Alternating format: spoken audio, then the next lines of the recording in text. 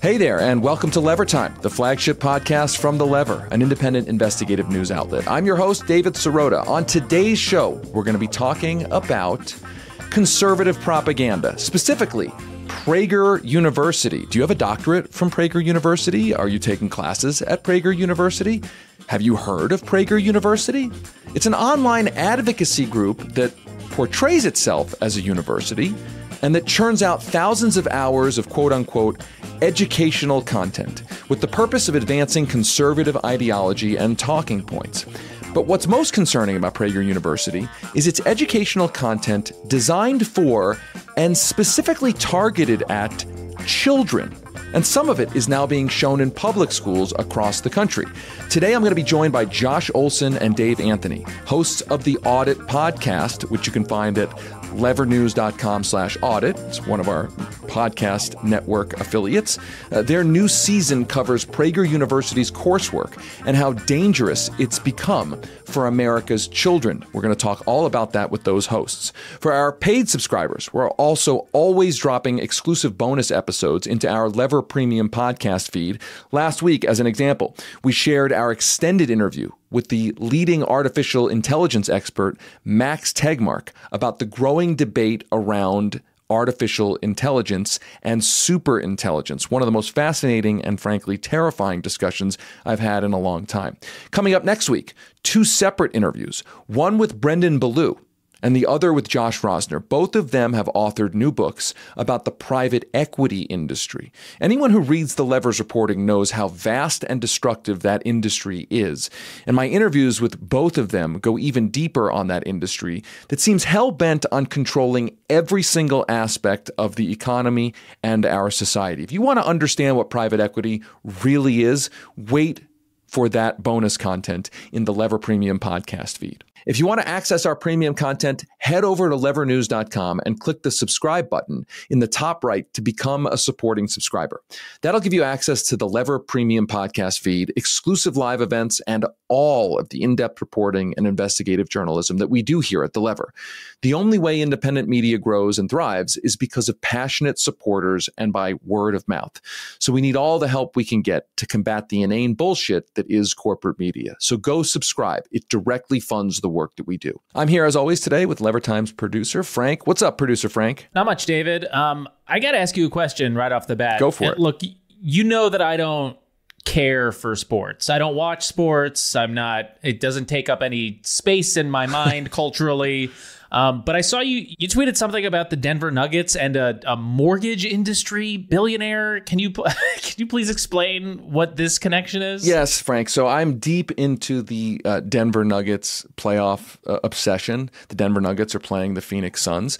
I have not liked the Phoenix Suns sort of for much of my life because they ultimately got Charles Barkley. The Sixers traded Charles Barkley to the Phoenix Suns. So I've loathed the Phoenix Suns for a very long time. Although I did root for them when they were in the championship because when Barkley was on the team. But taking Charles Barkley out of Philadelphia was like a heartbreaking experience for me. And now we got the Denver Nuggets. I live in Denver, playing the Phoenix Suns. And it's tied, as of right now, it's tied 2-2. Although when this comes out, hopefully the Denver Nuggets will be up 3-2. But this is the playoffs? This is the playoffs. That's right. Okay, got it. That's right. So big thing that happened for those who watched, Jokic, the Denver Nuggets best player, two-time MVP in the NBA, was going for a ball. It went out of bounds.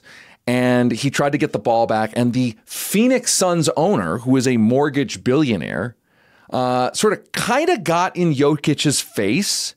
And Jokic was trying to get the ball out. And Jokic kind of bumped this mortgage billionaire guy, and he flopped. Like, he tried to take an offensive foul from the stands, and Jokic got called for a technical foul. I mean, so in other words, the Suns owner literally drew a technical foul for his team by flopping and pretending that he had been, really hurt by Jokic. And I was commenting on social media that, it wouldn't surprise me if a mortgage billionaire now asked the authorities to give his team, the Phoenix Suns, a bailout by suspending Jokic, right? Because that would be very on brand for a mortgage billionaire. But hopefully Jokic does not get suspended. And so that's what I was talking about. Listen, man, there are billionaires behind every door in American society, certainly in professional sports. It was really funny when I tweeted that out. Some people were like, they couldn't process that there was a semi, I was tongue in cheek, but a semi-political angle to something that had happened in the game. But that play was like a huge play, a lot of discussion about whether Jokic was right or the mortgage billionaire was right. So listen, the Denver Nuggets, hopefully when you're listening to this, will be up 3-2. Now, for those who don't care about professional sports at all, before we get to our featured interview today about Prager University, I do want to take one more moment to talk about a big story The Lever published last week about so-called greedflation. I hope you've read that story. If you haven't, go to levernews.com and find it. We're going to have a future episode on this. And for those who don't know what the term greedflation means, it was a term that was manufactured to make fun of the people who were saying a year, 2 years ago that inflation was being driven not by workers' wages, not by government spending on survival aid, but by corporate profiteering. Pundits across the country were scoffing at that. You may remember this. We've covered this a bunch. At one point, Jeff Bezos, owner of the Washington Post, founder of Amazon, tweeted out a column from one of his columnists at the Washington Post saying that it was just a conspiracy theory, that corporations were using their market power under the guise of inflation to squeeze more profits out of the country and by raising prices. I still love that. Just like Jeff Bezos being like, look at this interesting article that I found from this newspaper. What a coincidence. Right. And I love how he's portrayed as some apolitical newspaper owner. The newspaper is just a newspaper. It's not a political weapon. Meanwhile, I'm going to blast out a column that happens to defend, corporate America writ large, potentially Amazon specifically, from the charges that we are using market power to jack up prices on America, right? Obviously a political use of his newspaper. And here's the important point. The story at Lever News this week shows that the assertions that inflation doesn't have to do with corporate profiteering, there's overwhelming data now that shows that that's bullshit. That in fact, that's what is driving inflation. And that shouldn't be surprising. We've lived through an era of lax antitrust enforcement. So companies have gotten bigger and bigger. They control more and more market power in their markets. So they are in a position to raise prices and not fear as much competition undercutting their prices. So this is a very logical, fact-based a theory of what's going on. It's not even a theory. It is what's going on. And you don't have to believe me. It was recognized by a Federal Reserve study. It was recognized by a top economist at UBS, a giant megabank, not exactly a super lefty organization. It's been recognized by European central bankers and now even Rupert Murdoch's Wall Street Journal.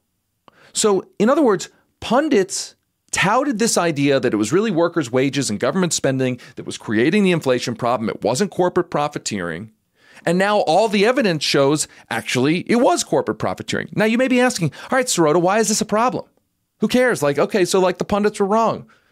Well, because those pundits created a fake narrative that ended up creating the conditions for very real policies. This is like the economic version of the WMD lies from the Iraq War.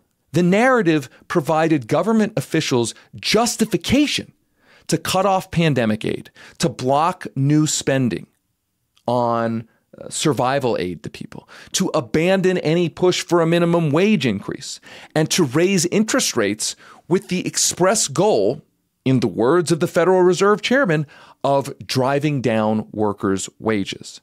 So the result of that creation of a narrative and which justified those policies is a sharp increase in the number of Americans who can't afford to pay their bills. Like this is why when we cover pundit lies at the lever, we do it not just because it's fun to sort of poke holes in people's lies, but because those lies help create the discourse conditions for very real policies. And in this case, the evidence is absolutely clear. Now, not surprisingly, none of these pundits have apologized. Didn't you find that funny in our story, Frank, that just none of them would apologize or admit that they were wrong in the face of all this evidence? Yeah, I don't know if I would call it funny. I would call it like they can't break the narrative because it would discredit everything that they do. It would discredit their entire body of work, their entire persona as a journalist or a pundit. So to acknowledge it whatsoever would, I think, give, their readers or their audience the green flag to be like, you know what, actually, I don't know what the fuck I'm talking about. And maybe you guys shouldn't listen to me anymore. Well, and that's the thing that it's important to remember. And you can see this in our story, that these pundits, and whether it was Larry Summers or the Washington Post editorial board or whoever else that we document in there, Matt Iglesias, another example, they weren't just like, well, look, corporate profits are only a little piece of inflation, or they're a smaller piece, or they're only one factor. The one that Bezos tweeted out, I think, or at least the one at the Washington Post that got a lot of attention was like, you're a conspiracy theorist if you even suggest that corporate profiteering is part of the inflation problem. Like, it wasn't like a measured, we need to take a full look at this thing. It was like anybody who says corporate profiteering has anything to do with inflation is an idiot, is a conspiracy theory, should never be listened to again. And so they created a discourse in which even questioning that orthodoxy was simply not allowed. And it's a discourse, as you suggest, that you can't really easily back off of without completely discrediting yourself. You can't run out there and say it's a conspiracy theory to say these things, and then all the data comes in and shows actually that's true. What was said was exactly true and you were wrong. And then be like, well, I guess I got it wrong. Because they dug in so hard at the beginning. So I want everybody, if you can, go check out our story on this at levernews.com. We're going to be talking to a couple of experts on this and in an episode in the future about this, because it really is so important. And it's so important to the larger economic discourse in this country.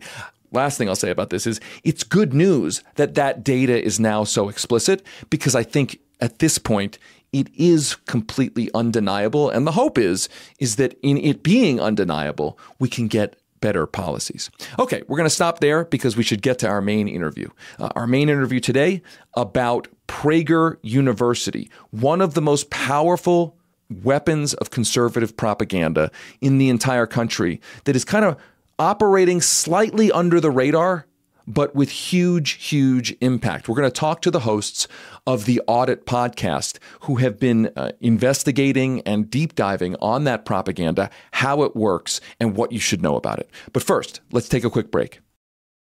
Welcome back to Lever Time. For our main interview today, we're going to be talking about the massive conservative propaganda machine known as Prager University. If you spend any time online, especially on YouTube or Facebook, you've probably seen some of Prager University's video content. It usually starts with someone telling you that radical left-wing socialists and communists are planning on destroying America and taking away your freedoms. Then they'll justify that perspective by presenting wildly inaccurate and whitewashed information. To be fair, Prager University's videos are technically well produced. They look super professional, which lends some air of credibility to the insane bullshit that they are dumping into the discourse. And while you may have shrugged off their content as just another right-wing outlet in an already giant ocean of insane bullshit, there's something that sets Prager University apart that is uniquely disturbing. Prager University produces some of the most successful children's educational content on the internet. Videos specifically targeted towards children and their parents, with the goal of indoctrinating kids from a very young age. And look, you may even think, look, I don't agree with Prager University's politics, but a parent has every right to teach their kids whatever they want. But there's something even more nefarious happening. Prager University videos are now apparently finding their way into the American educational system, with teachers across the country using Prager University's videos in their classrooms, with or without the consent of students and their parents. To break down everything you need to know about Prager University, I'm now going to be joined by Josh Olson and Dave Anthony, the two hosts of the Audit podcast, which is produced here at the Levers Podcast Network. Josh and Dave, along with their roster of special guests, have been watching hours and hours of Prager University videos and have been digging into how this propaganda machine started, where it gets its money from, and how it's attempting to indoctrinate America's children. Hey, Josh. Hey, Dave. How you guys doing? We've been watching hundreds of hours of PragerU videos, so we're kind of suicidal. I know. I'm like surprised you can respond coherently. I have this like Clockwork Orange view of you, like your eyes taped open, pretty much watching Dennis Prager for hours and hours and hours, and that's what you're here to talk about. That's what season 3 of The Audit is. For those who don't know, The Audit is the podcast from Josh and Dave. The Audit audits classes. They took a series of classes at Prager University, auditing that coursework. I'm like trying not to laugh as I call it coursework. I would imagine most of our listeners have maybe a general idea of what Prager University is. But for anyone who doesn't know what Prager University is, what is it? Is it an accredited university? Can you get a degree there? No. Can you get a doctorate? Why did you guys, we'll start with Josh. Why did you guys feel it was necessary to audit Prager University classes for this season of The Audit? I want to tell everyone it's because I lost a bet to you and you made us. But no, I should start because Dave's the one who kind of took it to the next level. Like, I was aware of Dennis Prager for years as a right-wing radio talk show host in Los Angeles.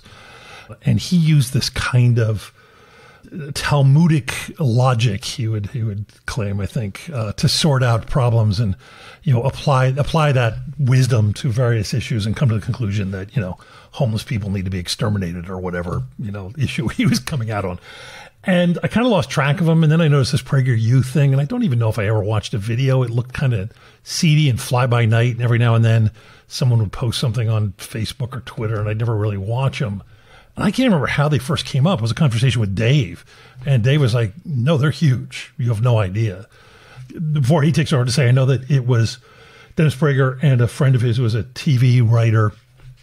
Prager, I guess, first wanted to start an actual university. And this guy was like, no, it's better. Let's do this online thing. But Dave was the one who kind of, you were more aware of PragerU than I was initially. Well, it's a propaganda tool for the rich right wing guys to tell people how to think. I mean, that's simply it is. They're just forming brains the way they want them to form out there. And the messages are vile. They're very pro fossil fuel. It's everything that's the opposite of what a just decent human being should think, essentially. But it's one of the best propaganda tools going in America. Apparently, Daily Wire and Prager University are among the largest sources of climate science misinformation in the world. Yes. That's how, being a huge environmentalist, that's how I first realized how bad they are, because the arguments that I would see being made, I couldn't figure out how they were so dumb and where they were coming from. And then I saw a list of the top platformed, I guess, companies, media companies, whatever, on Facebook, and PragerU was really high up there. And so I watched a few of their fossil fuel videos, and I was like, oh, and then I started just reading about them, and their reach is extraordinary. And it's very, very easy to send your uncle or brother or whoever a 5-minute video that they'll watch. That's why I think it's probably worse than Fox News and everything else, because people are just like, oh, check this out. Here's this thing about trans people. And it's just abhorrent. And here's the thing. I think it's the reach But I think with Dennis Prager, and I say this having once debated him here in person in Denver. Oh, that wow. The Prager fandom, this is 10, 15 years ago. I was on the radio here in Denver. They invited me to be a sort of, they thought I would be like a punching bag at a debate, and I decided to do it. And the thing I think about him, and the reason why it has such reach, is because it doesn't purport to be like screaming in your face. Right. It doesn't purport to be, it purports to be like very intellectual, right? Yeah. Like it has this, it's in this weird space where it's flying under the kind of corporate media radar. But the reason I think it gets distributed so much is because it's like, we're going to give you seemingly super intelligent, intellectual arguments that, granted, are not based in any fact. And so it's confirmation bias for conservatives with a patina of intellectual heft, right? Dennis Prager, when you meet him, thinks he's a really smart person. Oh, God, he thinks he's a brilliant person. He doesn't just think he's conservative or driven by his ideology. He believes, and his followers believe, that he is like super intelligent. That he is the conservative voice who is not just a fire-breathing ideology, but who's actually making exquisite intellectual arguments. Now, nothing could be further from the truth. I mean, David, I know you believe that conservatives tend towards racism, but what would you say if I told you that Democrats started the Ku Klux Klan? Yes, that's exactly how he talks. Oh, yeah, right. Like, boom, wow, what an amazing revelation that there are racists in both parties. Wow, you're such a genius, Dennis Prager. Yeah, and that is one of their big ones. One of their other big ones. Like, if you ask them, Martin Luther King did exactly one thing in his life, and he said he would like to be judged by the content of his character, and that's it. He was at heart one of us. He was a conservative. But the thing is that we scoff at that.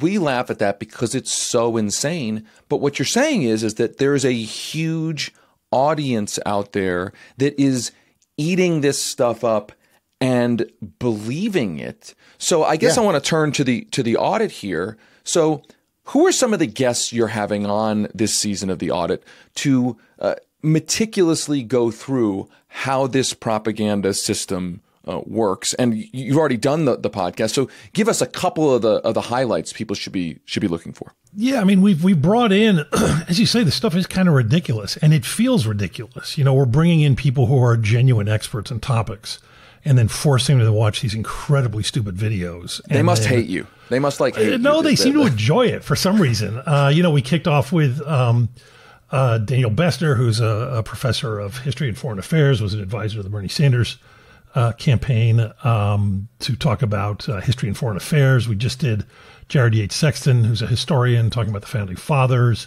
Professor Richard Wolff joined us for an upcoming one in which we break down videos on leftism. We've got a couple surprises we want to save for folks. You know, the idea is to take these people who actually really do or know exactly what they're talking about and are kind of unassailable on that and force them to hear this stuff and take it on. And also in the middle of it, we have a couple of episodes where, because it gets to be too much, we brought in friends who are kind of, politically aware, but also very funny, and just sprung videos on them that they had no idea what was coming and then recorded their reactions. Like spontaneous reaction. Yeah. So I just as a let's put some meat on the bones here. Like, Dave, what are some of the central theses, the hypothesis that Prager University, Dennis Prager, puts forward? What are some of the founding kind of arguments and principles that is being pumped with a giant mass bilge pump into the American discourse? I would say the biggest one is that liberals are the real racists. I think that's the one they always kind of come back to. Which I should interject and say that one has made a resurgence of late. Yes. With the insistence that if you're mad at Clarence Thomas for getting billionaire gifts while issuing rulings that help billionaires, that must mean you are a virulent racist. I mean, correct. Senator Mike Lee, former Sam Alito clerk on the Supreme Court, Utah Republican, has been just pumping this. Ted Cruz has said this. Yeah, like, you're a racist if you think Clarence Thomas shouldn't be corrupt. But what you're saying is that part of the foundation for this argument, this ridiculous argument, part of why conservatives are apparently receptive to this is because people like Dennis Prager have been priming that pump forever. Yes. Yeah. And that's why the CRT, that whole movement in schools is happening. It's because that counteracts everything that people like Prager out there are preaching. Like, they're preaching just historical nonsense. So they're going to try to stop the actual history from being taught in schools, even though CRT is not being taught in schools. Like, Prager will acknowledge that, the founding fathers, some of them owned slaves, but he'll also tell you shouldn't judge people by today's standards, and that a lot of the people who owned slaves were actually very good people. Yes. There's a lot of that. The founding father worship is of course what you'd expect, and they do go to that a lot. There's a lot of founding father stuff. There's also just a ton of pro corporate that they are massively funded by fossil fuel companies. Well, let's talk a little bit about that. What do we know about who is funding the Dennis Prager empire? Do you want to talk about there's the two brothers, Dan and Ferris Wilkes, who are fracking billionaires, kind of religious eccentrics, shall we say. And they've pumped millions and millions and millions of dollars into PragerU, primarily to pay for videos, denying climate change. That's kind of the biggest source right now, but they get a lot of donations as well from listeners.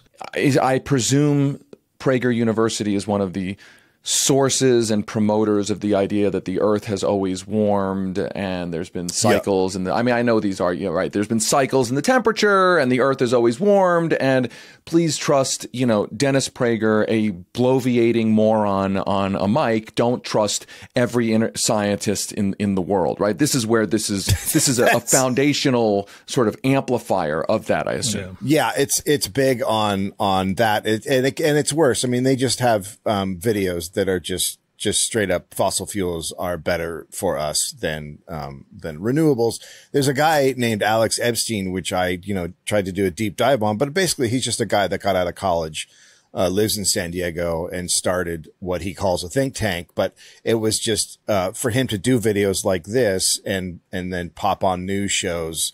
And Prager started giving him tons of money to just come out and say fossil fuels are great. And you feel like you're watching, some sort of expert on the issue, but it's just some idiot who lives in San Diego who decided to be pro fossil fuels. And there's not a lot of people that are going to do that. I mean, really strongly pro fossil fuels.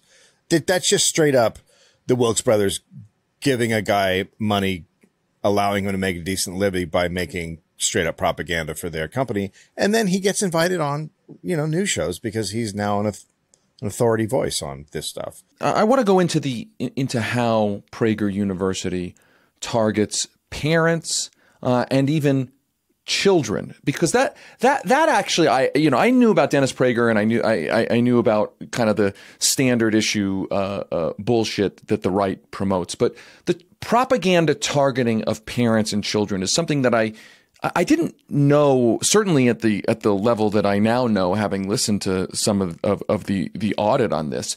Can we talk a little bit about that and how specific it is and how they actually do that? There's a article in the American Prospect by Amelia Pollard from 2021 that I think is the first one that I found and made me aware of how they're going after schools. But in it, she notes that PragerU began targeting children in campaign ads on Facebook and YouTube. So they were going after Gen Z, and parents had no idea that was happening. And then through that, they also had, they set up like an educational organization wing sort of operation through PragerU to get it into teachers' hands. So find those right-wing teachers, get these videos in front of kids.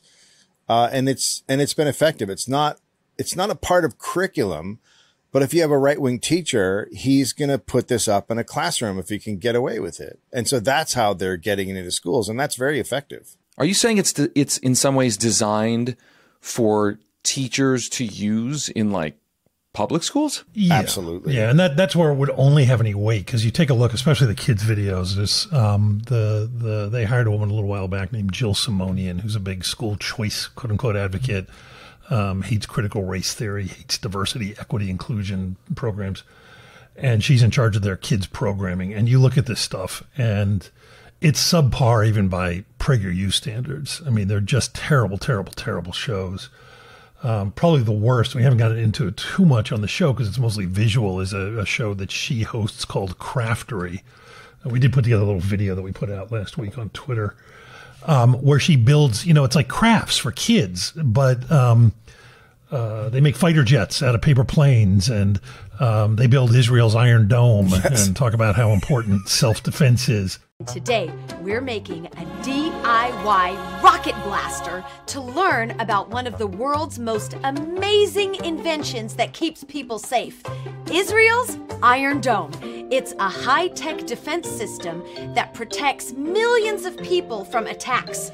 It uses rockets to destroy enemy rockets in the sky before they fall on cities in Israel and other places.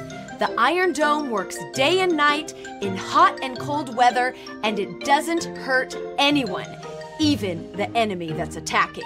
There's nothing else like it on Earth. I mean, it's awful, awful stuff.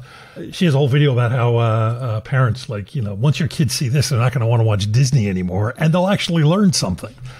And there's no way any child is watching this voluntarily going, oh, wow, cool. No way. But if you're sitting in a classroom and some authority figure is like, now we are going to watch this, it's going to have some weight.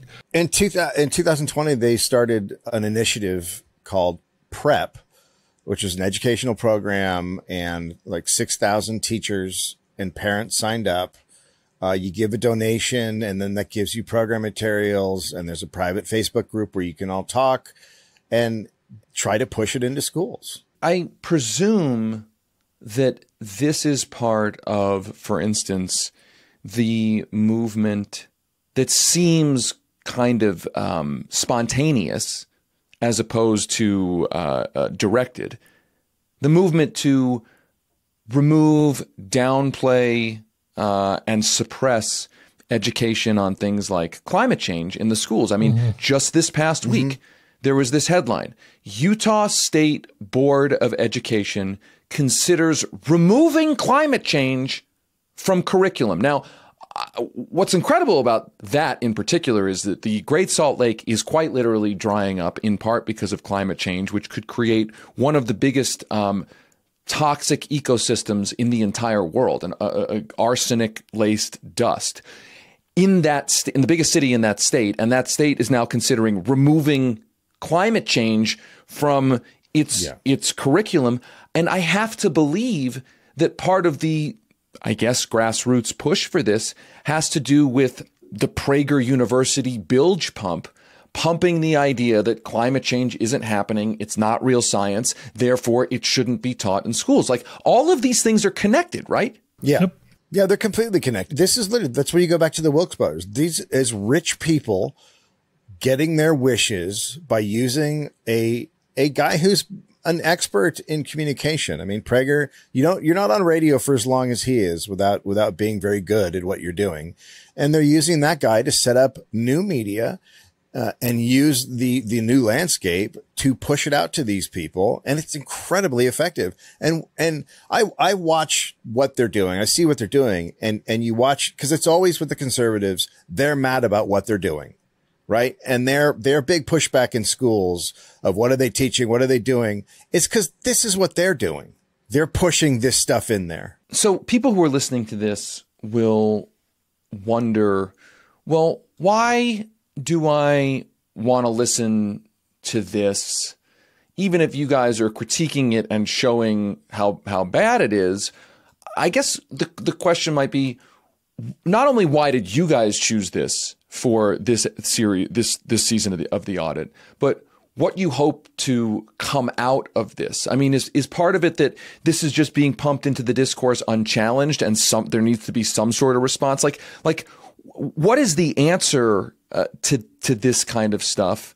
Because I know it ends up being in the free speech debate. Oh, we got to shut down speech, misinformation, censor the internet. I'm sure that's what Dennis Prager would say. This is just part of the left's attempt to like censor me or whatever. They always can. And by the way, I know I'm off on a tangent here, but the right always likes to say, oh, we believe in free speech. Then you criticize their speech and they say you're trying to censor me. It's like, no, bro, like when free speech means you say something stupid and I have the free speech right to say what you're saying is stupid and show how stupid it is with the actual facts.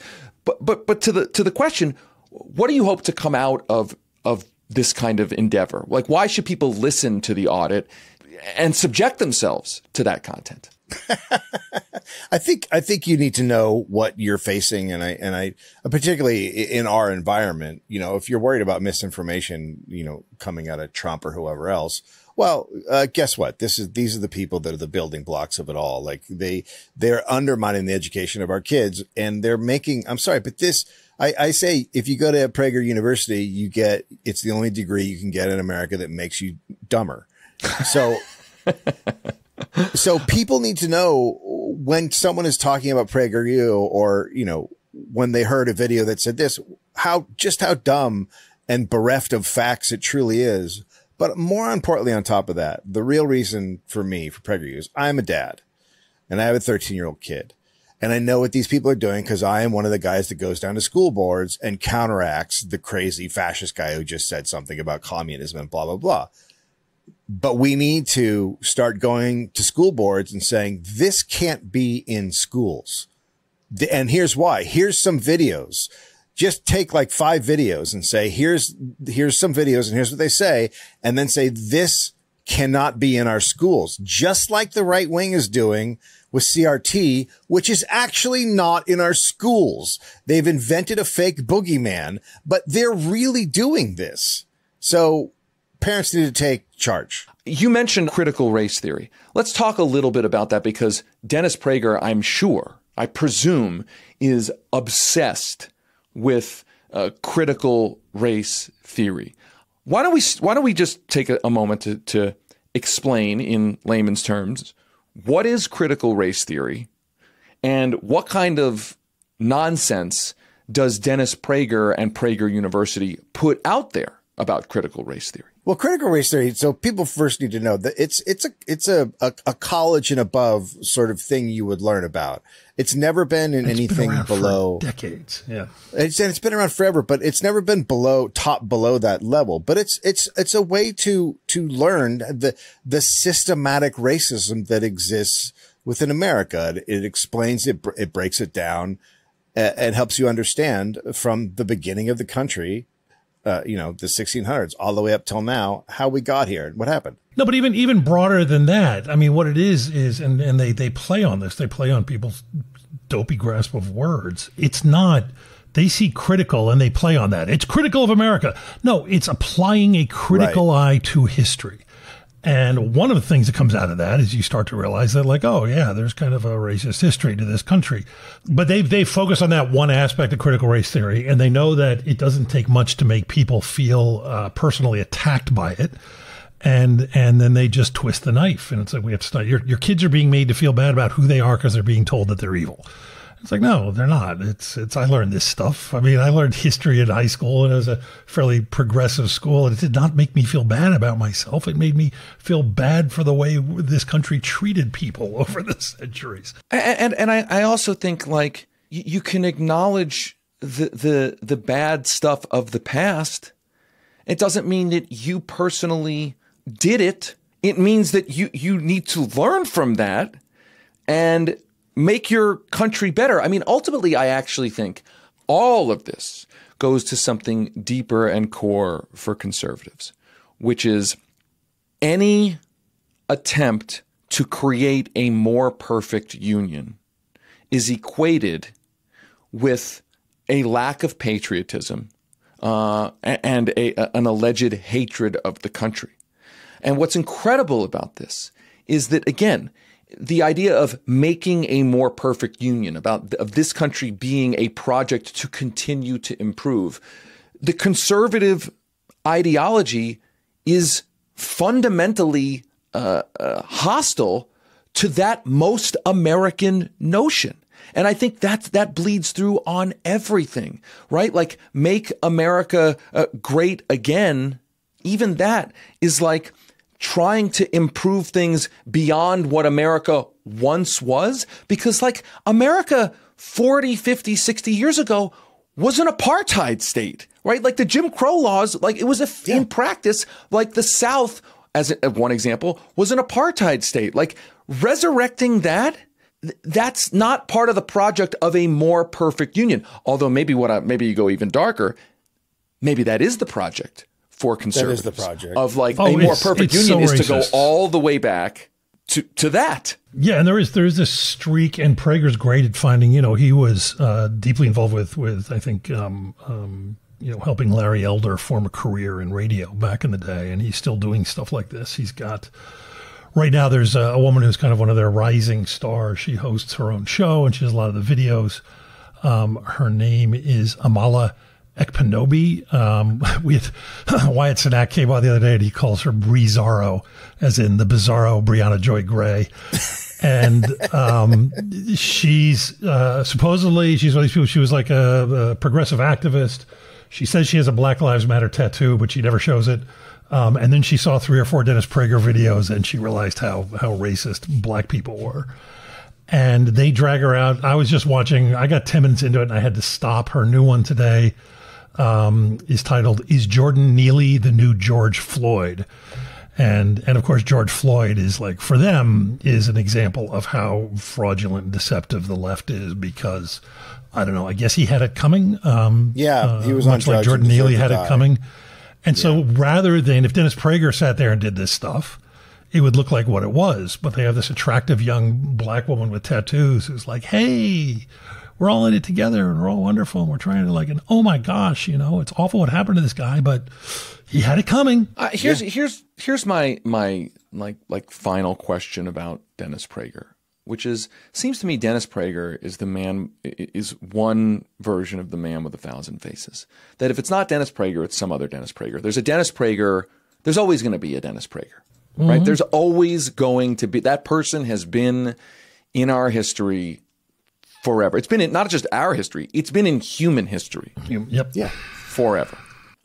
So I think the ultimate question then becomes, in respecting the idea that free speech is good, the First Amendment is good and necessary, and understanding that there will always be that huckster abusing the First Amendment to pump bile and bilge and bullshit into the discourse, then what does a future look like in which we know those things will exist, but the outcomes are better, or at least the political power of that nonsense is lessened? Like, what is a vision of a realistic vision of the future where Dennis Prager still has his First Amendment rights to do all this stuff, but it is much less politically powerful? I mean, is that a reality, or is that just impossible? I think we're living through a time that's similar to when the printing press came out, and then there was all, the whole world was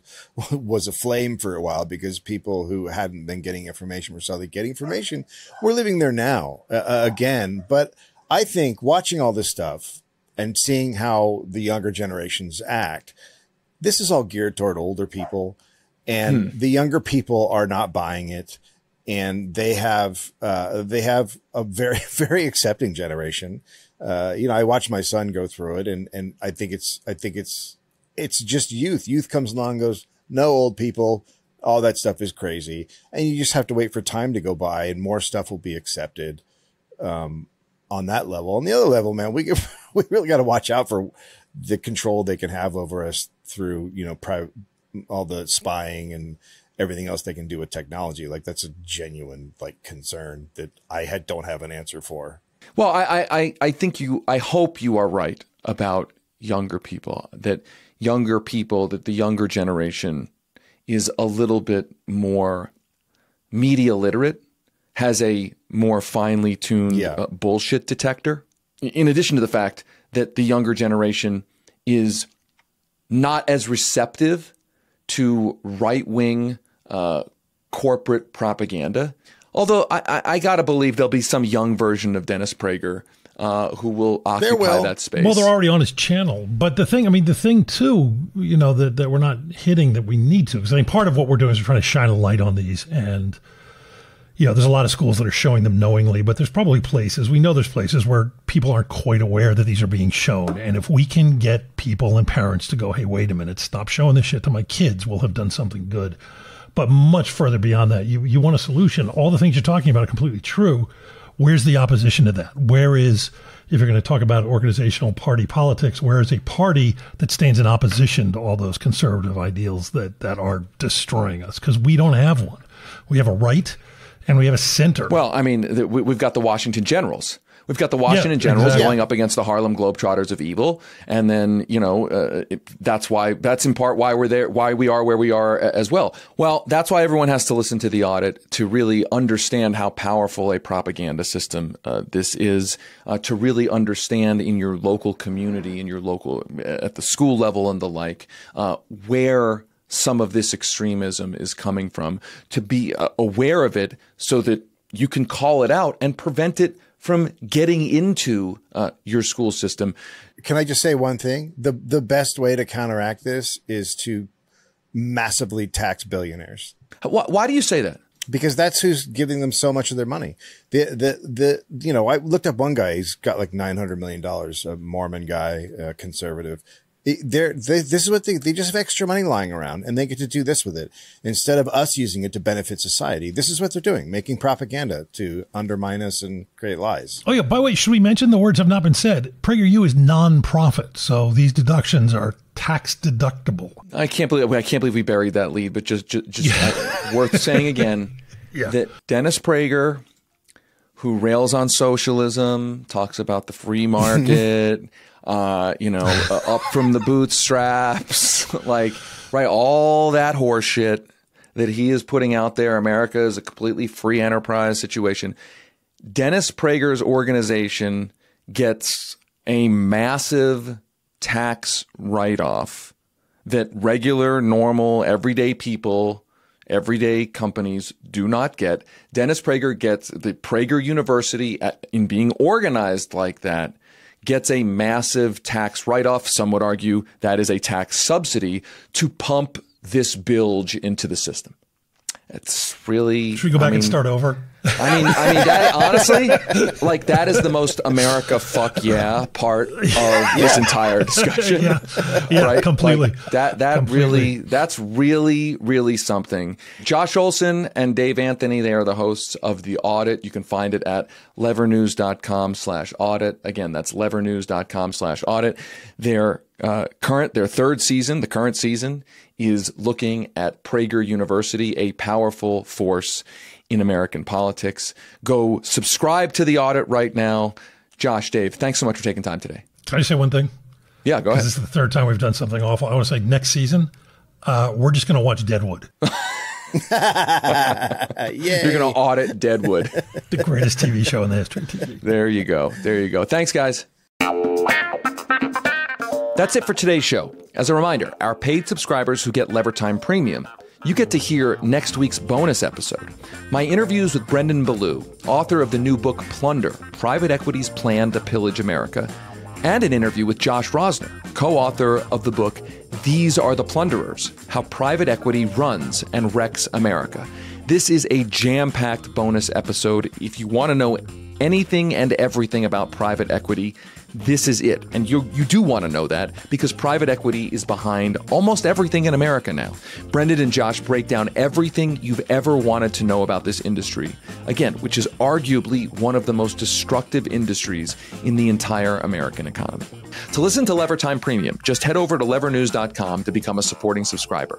When you do, you get access to all of the Lever's premium content, including our weekly newsletters and our live events. And that's all for just $8 a month or $70 for the year. One last favor. Please be sure to like, subscribe, and write a review for Levertime on your favorite podcast app. The app you are listening to right now, take 10 seconds and give us a positive review in that app. And make sure to check out all of the incredible reporting our team has been doing over at levernews.com.